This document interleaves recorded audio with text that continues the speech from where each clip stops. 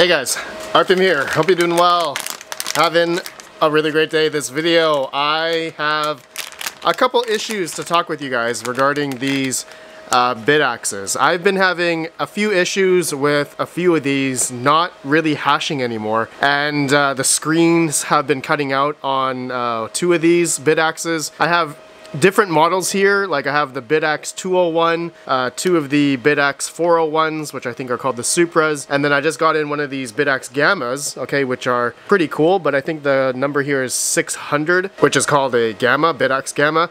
Then I just got another one in here from Bitcoin Merch. This is a BitAxe 601. So this is also a BitAxe Gamma as well. And I want to give away this one here, okay? So right away, just comment down below, I guess, your guys' thoughts with anyone that has these, you know, BitAxes, any model over the past month or year. And if you guys have had any issues, let me know down below. So just get your comments in, everyone, and I will choose the winner after 24 hours. I'll pin your comment. If you've won, then you just gotta email me your shipping address. I will send you this brand new BitAxe Gamma from Bitcoin Merch. Comes with the power supply and stuff as well. Okay, so I'm gonna take you guys along with me here.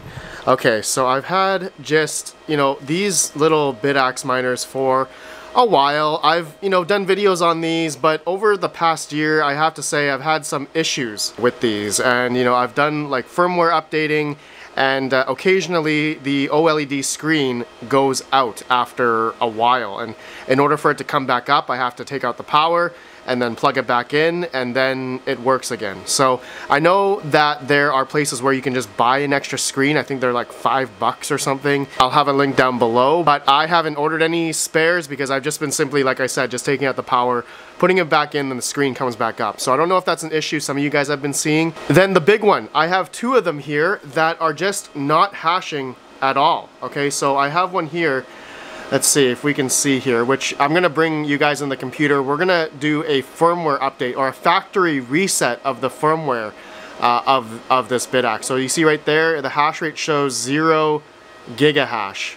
Okay, so I just plugged these in, turned them on. This is a 401, so this is a Supra, I believe. It does 600 gigahash, not like the Gamma, which I think does 1.2 terahash, which is pretty cool at like 21 watts, 21.5 watts I have going for that BitAxe Gamma I just got recently. You guys may have saw that video. But then I also have another one here, another 401, that is showing 0 gigahash as well. It's not even mining. I have it mining, or solo Bitcoin mining to my own node. See, there's 0 gigahash.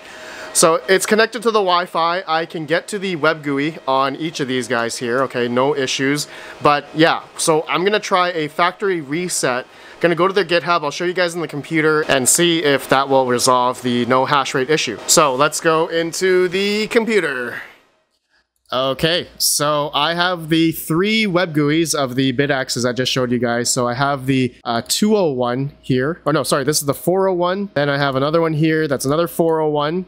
On version 2.4, and then I also have this one here, which I think is the 201. Okay, BitAxe 201. So yeah, I'm having issues on all of these. They're just, none of them, the BitAxe 201 here only hashes at, looks like 7.65 gigahash. Then the 401s here are not hashing at all. Okay, I think these are the Supras, which are supposed to get like 625 gigahash or so. So what I want to do, okay, is update the firmware. And I was just looking on the GitHub of, I guess, ESPMiner, and this is where just last week they had a bunch of fixes here. Okay, I'm not going to go through them all here, but you guys can just see here, which I'll have a link down below if you guys are having issues as well.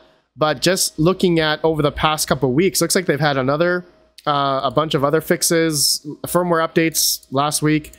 And yeah, the one that I did maybe a couple weeks ago was 2.4.0.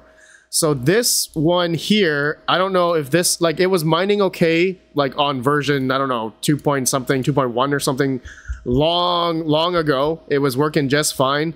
But ever since I firmware updated these, they just stopped working in 2.4. So now that there's 2.41, I wonder if this will rectify the issue I'm having on this one. So let's just, yeah, I'm just going to try updating it. So I went to, here's one of the 401s. Okay, so I'm just going to go through updating just one for now. Let's do this one here, 401. So I'm going to go to settings. I'm going to go scroll down to check latest release.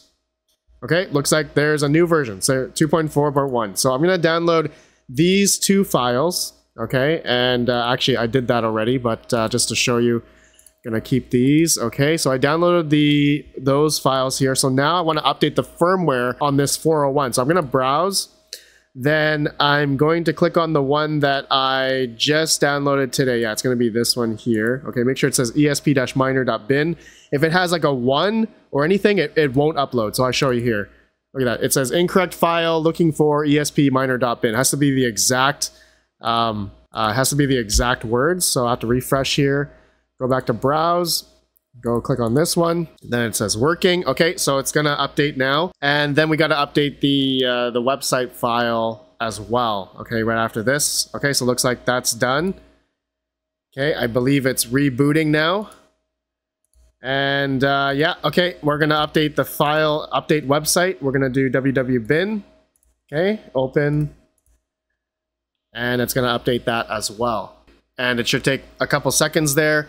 Okay, so that's done. Now, okay, let's see if it rectified the issue I'm having. So let me refresh here. Okay, we're on the current version, 2.41 now. Okay, I'm gonna control F5 just to refresh everything. Okay, it looks like it changed the web GUI look as well. Okay, all right, I think it's working. We're at 767 gigahash now. Okay, and I am going to my Bitcoin node. So let me see. Let me refresh my Apollo 2 here, which I am mining to it. It has its own solo stratum Bitcoin node. So let's just see here. This is the BitAxe 01. Okay, so let me show here. Does it show up? Yeah, BitAxe 01. Okay, finally. So that does show up here. And looking at the hash rate, yeah, looks like it's back up to 766 gigahash. Probably it's gonna just fluctuate here. Okay, so while that's going, though, that looks good. Looks like the firmware update fixed that. Let's do the other one now. Okay, let me update this one. Okay, so I already downloaded the version, so I'm just gonna go browse ESP-miner bin. I hit open. Okay, takes a couple seconds. It's gonna reboot, and then I'm gonna update the www bin. Okay, let me just see here. That was quick. It's just rebooting. Okay, just came back up. Okay, gonna go to update the website now. www.bin. Open. Okay, let's see if this is going to fix this 401. I'm sure it will. If this one's working, yeah, it looks like this BitAxe is finally hashing now. And just to verify, yeah, hash rate is climbing up on this solo Bitcoin miner. Yeah, BitAxe 01, 127 gigahash, 5 minutes. Yeah, it's still climbing up, so that's good. Okay, so let's see if this one worked. Okay, so that one just finished. We're gonna go back to dashboard, and will this one start hashing? Let's see, we're in version 2.41, log. Yep, I'm gonna control F5 just to refresh it. Okay, it just came back up, 56 seconds. This has the 1368 chip. Okay, is this gonna hash? So far, it's not looking good. This one is not hashing. Verifying we have the right version. Going back here. Okay, nope. So this one continues to mine BM1368 chip on this 401, which works, okay. But this one, okay, is not working. BM1368 401. 2.41 version, okay? And it's not hashing. This one, I think, is broken. Okay, so I'm on the BitAxe.org website, official website. It says BitAxe is fully open source Bitcoin miner. So I'm gonna try their online BitAxe firmware updater. Okay, this is where I actually have to plug in, there on the side of the BitAxes, there's a USB-C port. Okay, so I'm going to plug that in. It says you need to hold and press the boot button on your BitAxe before plugging it in, okay, in order to enable flash mode. All right, so I'm gonna try that right now. So I have the BitAxe here. I'm going to hold the boot button. Okay, there's a button right here on the left, and then I'm gonna plug it in. Okay, and then I'm gonna plug in, I have a USB-C cable. Okay, that goes into my computer, okay, that we're gonna then connect to the BitAxe web GUI. Okay, so USB-C. Okay, so that's plugged in. So I'm back at the computer. We're gonna hit connect. Okay, and I do see it here, COM3, connect.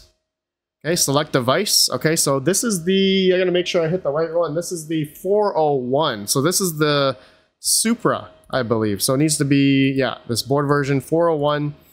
Select firmware version 2.41. Okay, and then I'm just gonna hit start flashing. And let's see if it reflashes. Okay, so be right back. Okay, it says flash 100% complete. Okay, it says flashing completed successfully. Device has been restarted. Okay, so I don't see anything on the screen. Okay, I'm gonna unplug the USB. Okay, I'm gonna unplug the power cable. Okay, let's plug it back in. Okay, it looks like it's BitAxe self-testing. Okay, it looks like it is coming back on.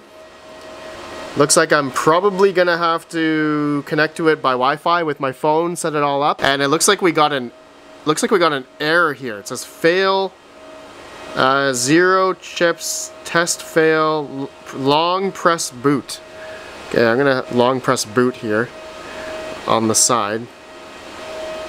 Okay, there we go. So I don't know if that means it's broken or not, but let me connect to it with my phone and we'll go back to the web GUI. Okay, I just connected to it. I'm putting in my information, gonna hit save. Okay, let's see if this thing works. Connected to my SSID, okay, and oh, it's working.